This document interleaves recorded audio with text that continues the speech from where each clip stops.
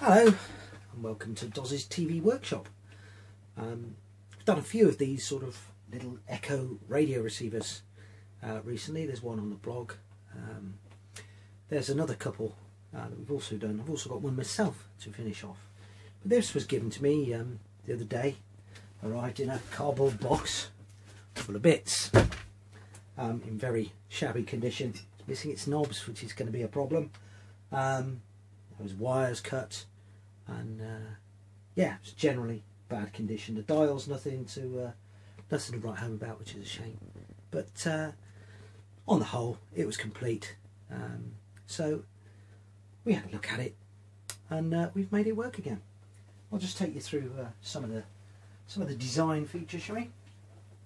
Oh, in common with many radio receivers made by Ekco of this period, this actually dates from sort of 1959. So any sort of mid-late 50s Eccos seem to have the same valve lineup. This is a VHF AM set, so it's FM and AM, long and medium waves. Yeah. So valve lineup. I'm going to refer here to the service data sheet. UCC85, that sits up there on this model. VHF tuner just to the left there.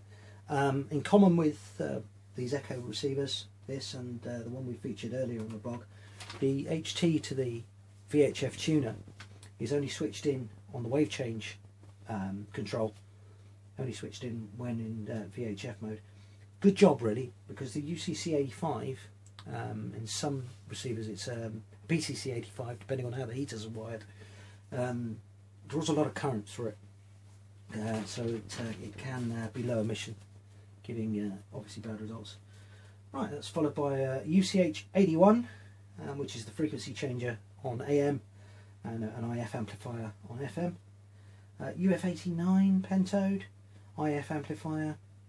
UABC80, which is the ratio detector for FM demodulation. There's a demodulator, deviation capacitor underneath, and it's the AM detector on an audio frequency amp on AM and FM, audio frequency section of it anyway.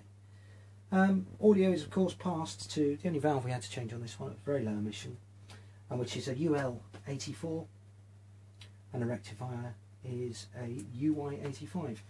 One thing that does differ from this receiver from the other Eccos, it's got an indicator tube on the front. It's got one of those, looks like an exclamation mark, hits behind there, and it's a DM70 tuning indicator.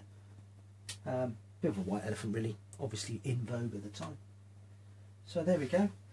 Unfortunately the set has a live chassis, so one side of the chassis returns the mains, so it can't really be connected to the mains until we've done something with these knobs.